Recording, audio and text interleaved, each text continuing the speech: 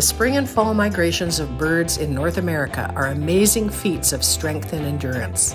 During the northern journeys to their breeding grounds and on the southern fall flights back to the birds' wintering areas, the energy requirements and the physical demands on birds of all sizes are substantial.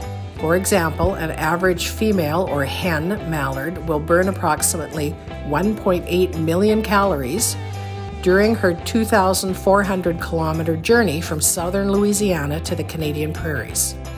Some species of migrating birds make their journeys with no stops, and the trips may span several days.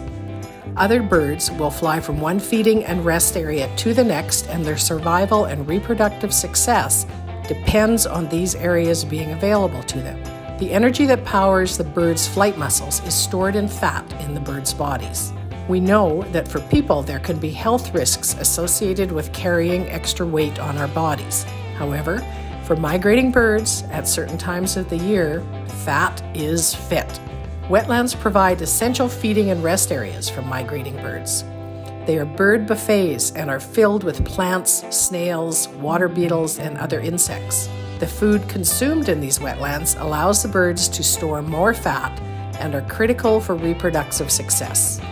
Wetlands on the breeding grounds are also very important because females need additional calcium, protein, and other nutrients for the production and incubation of eggs.